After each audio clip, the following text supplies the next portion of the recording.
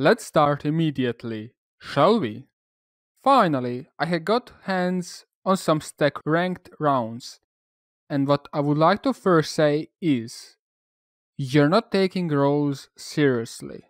This is mostly due to a factor that you have been told how you should not main just one or two operators, but all of them, and that is incorrect. You cannot main every operator. However, you should main one role, not one operator, but not either all the operators. You need to master just one role to success. This is very important in stacks that I watched. I have seen loads of dronings and saw what fine coordination, but what made the round to be lost is the lack of the roles. No one knows what is he supposed to do. To master a role, you need to know what to expect from every other operator. But that doesn't mean you had to main every operator. You can know how to play with Clash even if you have never bought her, similar to Capito. So first and foremost, main a role, but not every operator. Let's talk about overall blunders. Oh, and if you want to see all 35 things that possibly could keep you from gold to higher ranks, with multiple examples for each mistakes, head on to the description. 1. Solo queue playstyle. When you're playing as a solo queue, you want to use your gadgets and especially on defense, to your advantage. Valkyrie is a great solo queue operator because you can cover your own flank with the cameras. You can even start to flank with the help of the Valkyrie cameras, like if you have one on the top of the red stairs on the villa. In the background clip, that's actually a free stack match, but it was played just as solo queue. But the point of this is, Valkyrie has put 0 cameras for herself and for the roaming setup. That means she will always have to face check attackers that will be pushing her. Olly is also a great solo queue operator because she's a free speed, has a pocket shotgun and impacts. And you always want to pick these if you're going to solo queue roam. That's a life savior. Also in the clip in the background, we'll see Mozzie using pests as an objective mute. Mozzie shines in the solo queue, but as well as in the stack, because you can usually grab one drone for yourself to pretend as a Valkyrie with a selfish camera, and with the other 2 pests you can block off a big area and roam pretty freely. This was the solo queue clip, when Mozzie still had a shotty. Would you like a solo queue video? Let's get this video up with 2000 likes, and I will make it happen. Also, this is a similar but a bit different topic. Utility usage in objective versus off the objective. In the clip in the background, we will see jammers being put only in the throne, with some questionable jammers as well. This objective is heavily held with the roamers on the top, and if you lose the top floor control, it is over. The bonus part is, you didn't jam the drone hole at all. So how to decide if you want to use your stuff outside versus inside of the objective? If your anchors will suffer from the vertical angles, or if attackers will be able to open additional paths, such as opening up the yellow walls in the theme park? You should rather use your Valkyrie cameras, Mozzie pests, or Mew jammers, deployable shields, or even sometimes evil eyes outside of the objective. The most default outside evil eye objective is probably on the 90 on Villa. Having eyes on the 90 and its hallway will allow you and your anchor players to play on different positions. It will also allow to possibly start flank and whatnot. If you had one evil eye in the aviator and the other one in the games, you are doing nothing smart with the evil eyes. It is similarly as bunkering yourself all in the 2 objectives, and that's it. In gold matches, I have always seen at least 1 or 2 roamers, which is very good, whereas on the previous episodes, there were times that all people were anchoring. However, you need to think about this even with your utility. If you are going to roam with 2 or 3 players, consider to reinforce offside locations, such as triple statuary walls on the villa when defending aviator and games, whilst having a bulletproof camera by the astronomy facing toilet. With just these 4 utility, your 2 roamers around statuary and trophy will be able to stall attackers for at least a minute or 2, instead of being pushed immediately when drowned out. I'm pretty sure I will be able to talk about this more into the platinum matches, where using utility outside of the objective is a must, and not just recommended thing to do. 43, which is also pretty related to this. Think about usefulness of your utility and if you're wasting it. In the in-game clips, you'll see multiple rounds how the barbed wire placements or shields should not be there, that if I were in your team, I would happily destroy it. If you're going to place a barbed wire in a default place to be as a defender, any movement that he make could make him killed. If I have to deny an attacker getting on the top of the white stairs, and a barbed wire is just on my spot, if I move, I will be pre-fired. Speaking of the barbed wires, understand how and when to place them. Stacking them doesn't work. Putting one next to another one is not recommended, because just one Zofia or Ash charge will destroy it. Putting barbed wires just on the top of the stairs is bad, because attacker will most likely be able to bypass it, or will already have an angle on you. There are exceptions. Put barbed wires usually in the mid of the stairs. There are at least 20 or more examples in the document link of bad usage of utility, as well as the waste of utility. One big topic is also game decision based on the current situation. This is an ongoing issue for the older ranks. It just differs on which scale. If there is a 30 seconds left and the diffuser is on the other side of the map, and if it is a 2 versus 2, clip in the background. Maybe it is a better idea to go for the frags, especially if there were no rotation to the CC, or if you're in a clutch situation, like in the clip in the background. You don't want to hide unless it's 5 seconds ticking and you know that they don't have diffuser. You want to force 1 versus 1s and not hide in a corner where attackers will have more than enough time to join you out. Play close to the wall with the shotgun. They will breach up the wall on your back. Push the breach with the shotgun. Any 1 versus 1 is easier than any 2 versus 1. Similar to the 1 versus 2. In this clip where you will be in a 1 versus 4, you need to peek Ash, and not Ash you. Force the 1 versus 1s. Also, before I go to the next topic, pick gunfights carefully depending on if you're Ash or Thermite. Clip it the background. If you are the only hard breacher and you didn't open the wall, maybe you shouldn't risk a fight, especially if you don't know where the defender is. There are many misplays that can be found in the documents file in the description. Here are some random advices that I had seen across at least 35 or more rounds that I have received. If you are in a 5 stack and you are roaming, you are the least one that should be on the cameras, especially if you start being on the camera on the wide open, as we have seen in the clip. For the further examples, I will just show you these in game. Obviously, you can find examples in the documents. When you're breaking a window to peek, break it by the side so the glass doesn't shatter. If the glass is there, attacker will have a harder time spotting the barricade hole. Sound doesn't go through the glass, so sometimes destroying the glass is the way.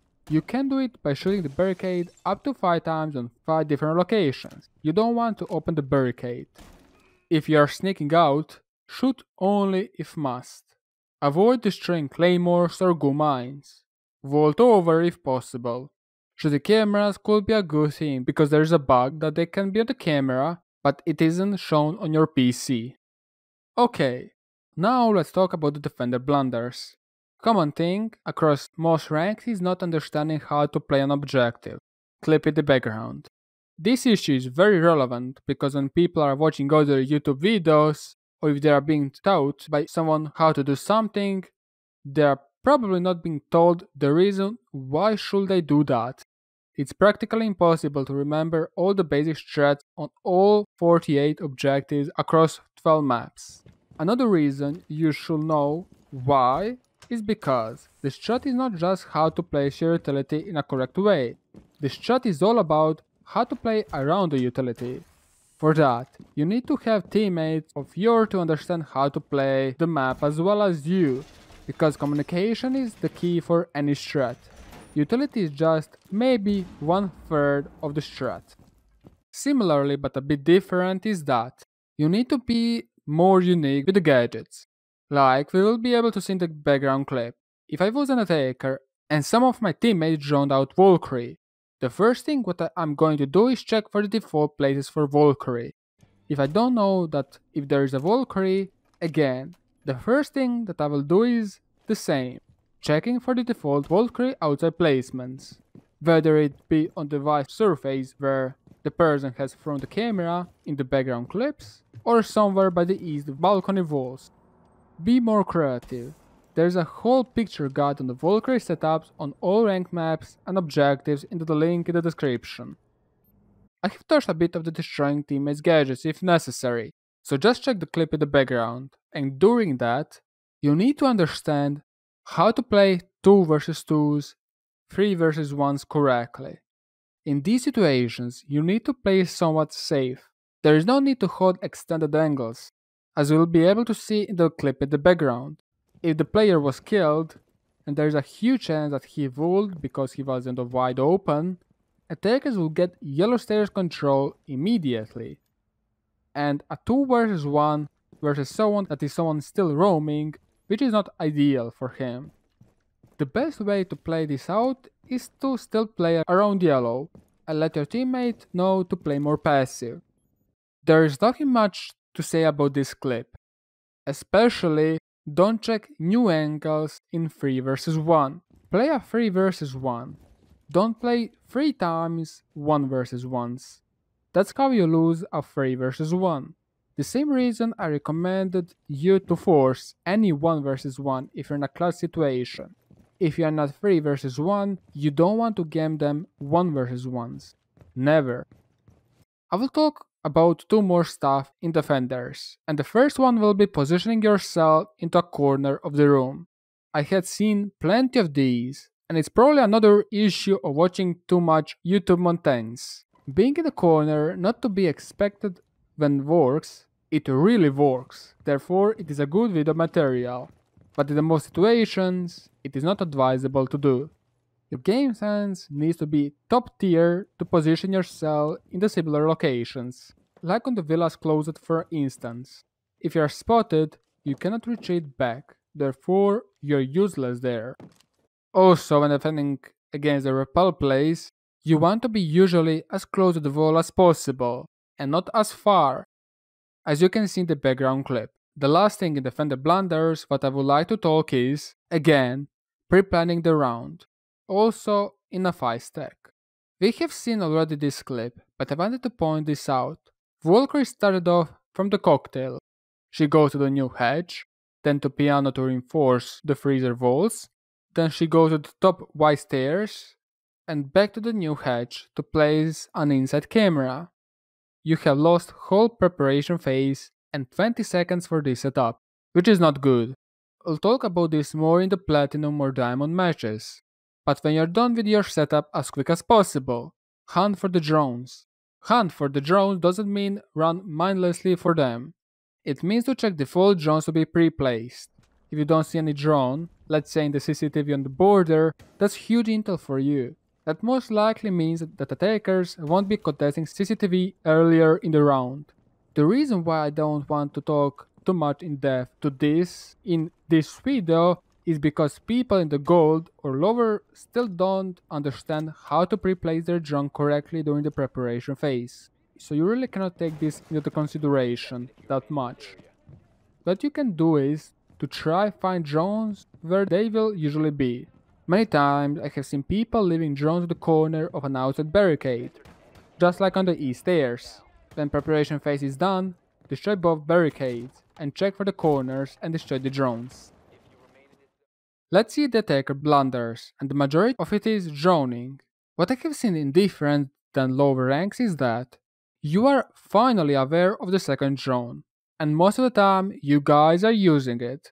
However, when you use it, you forgot about it later in the round, as you will be able to see in the cafe's clip, as there was a drone in the servers already.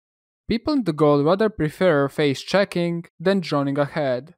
However, when people do drone, and when they threw it directly to the defender's line of sight, or are simply over-droning, droning too much like on the cafe's example.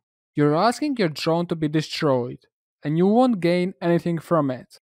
You'll be killed because of that, because you don't have anymore a drone. So far, this was mentioned in the previous videos. However, what I didn't mention before is holding angles with the drones. If you get an area covered, as you will be able to see in one of the villas example, if you are taking statuary and trophy and you drone out statuary, you don't need to drone out short or long on the second floor 90. You can hold an angle with the drone from the statuary towards the short, and you're doing the same thing as droning short. The info who or what is in the short, or even further, is irrelevant for your statuary and astronomy push. Don't lose your intel.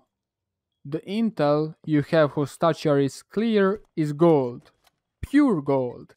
If you lose that drone, you have zero clue about statuary then. The same map but other player. Background clip.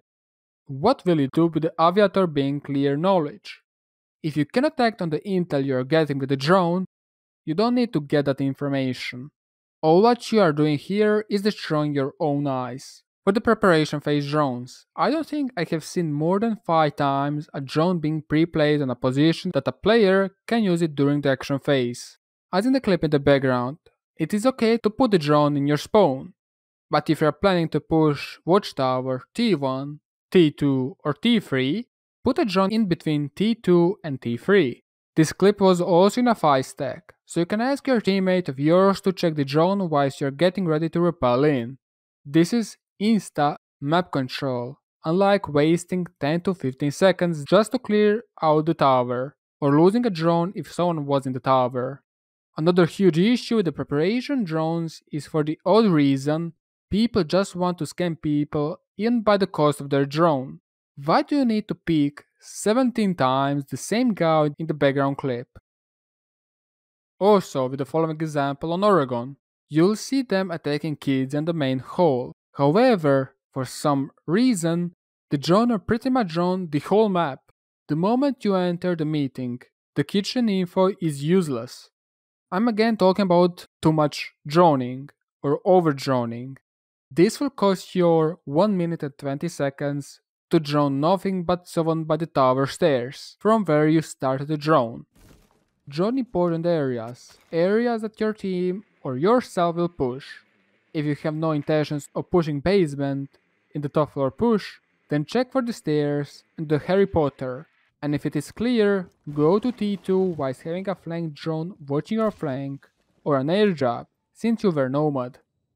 Speaking about that, use air jobs to deny flank that might happen, not that may not happen like on the cafe's example. Also, if you picked Nomad or Gridlock in the background's clip, then use their gadgets. Just because you haven't put the tracks on the dragon stairs, will get a teammate of yours killed. Thinking about all this, I'm still wondering if people in the gold and lower understand the power of the drones and the flank drones. Flank drones will be more important topic in the Platinum or Diamond games, so I will be talk more about this in the next videos. Let's stop talking about the droning. Let's not talk about the tunnel vision and being useless on the same clip at bank. First of all, it is very hard to push solo dirt if you know that someone is there. You were stuck. Consider to change the plan.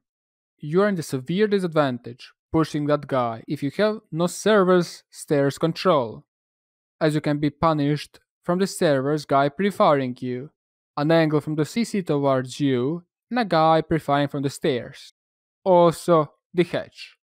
And let's not forget about the possible Grishmot mines, goo mines, or now Melusi's gadget. When you run inside of the servers while the server hatch being opened and someone is on it, you should have died. Another example of correlation not meaning causation.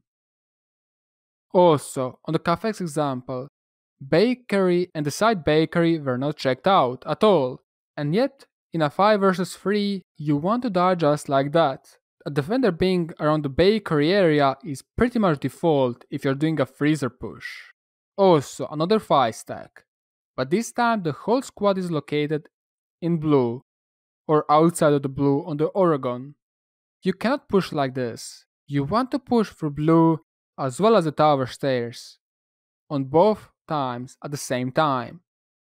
The final clip that I would like to show you is a mixture of everything that I have said. Throwing a 4 vs 2 lead by throwing a drone on the defender's line of sight, even if there is 40 seconds left in a 5 stack, and nobody doing anything, and then full rush through one doorway without ADSing. Now, just a comparison between gold and the silver or bronze. This is more a tip for the lower ranks than gold. In the gold matches, there were very few "why is he there?" deaths. In gold, people always used their second drone. No matter if they could have used it way better, they still used it. In silver or bronze, very rarely. Also, in solo queue, I have seen way more communication than in solo queue, bronze or silver. I'm not trying to make a correlation meaning causation.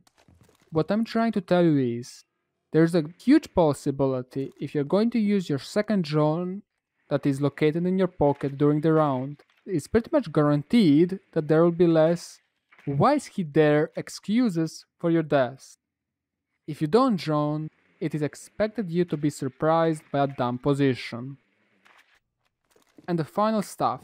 I have not watched 2 full rank rounds because of the audio quality, and I skipped one round because I felt like the player behind it has way more issues than all other ranked rounds I saw on the other players.